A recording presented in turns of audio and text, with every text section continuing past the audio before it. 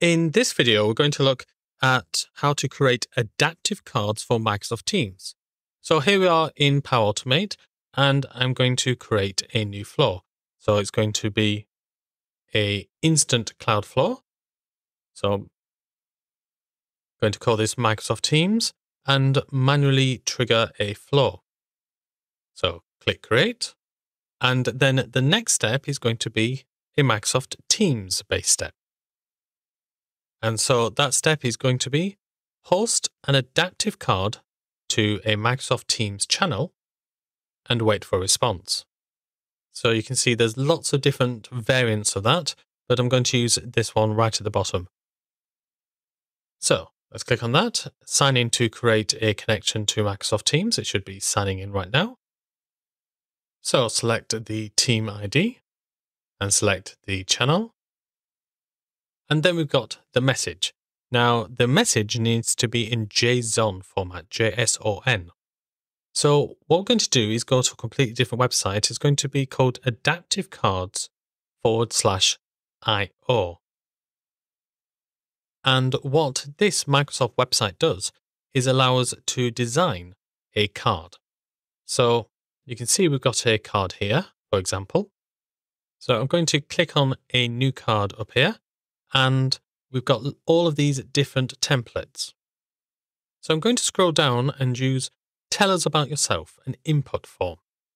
And you can see we've got various elements that we can drag in. We can drag in text blocks and images and media and so forth. And there's a preview mode so you can see what sort of information we're trying to get. So now we've got all of this, we can copy it into Power Automate. Now, if we're going to use it with Microsoft Teams, it doesn't use target version 1.3. We have to change this to 1.2. That's quite important. You will find that it has problems with version 1.3.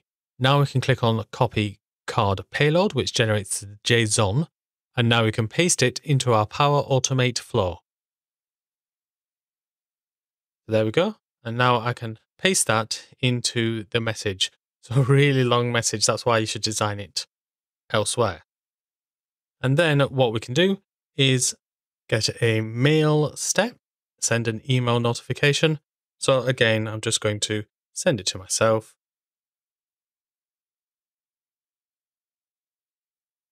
Results of adaptive card being the subject. Now there's a few things that you can get in response, but none of those are actually the things that I'd asked for. So I'm just going to click a few things and then save it and go for a test and see if they appear. And test it. So you can see it uses these following apps. That's fine. Run the flow. Successfully started. So the test is running.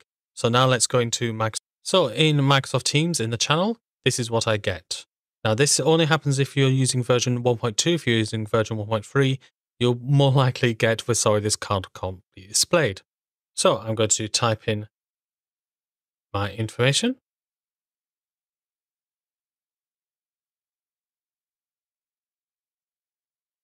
And my phone number.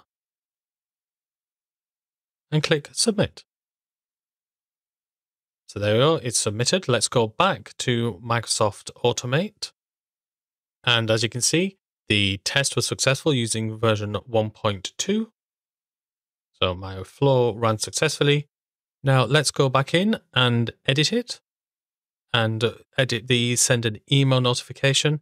And you can see that now we've got a few additional things. So my name, my email, and my tell have appeared. So let's save this again and we'll test it again.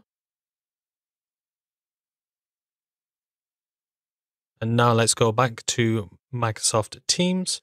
So here is my latest one. So I'm going to say, hi there, this is me, 1, 2, 3, 4, 5, 6, 7, 8, 9, 1. And submit that. Now we go back to Power Automate and you can see that it has now got the details that I was requesting.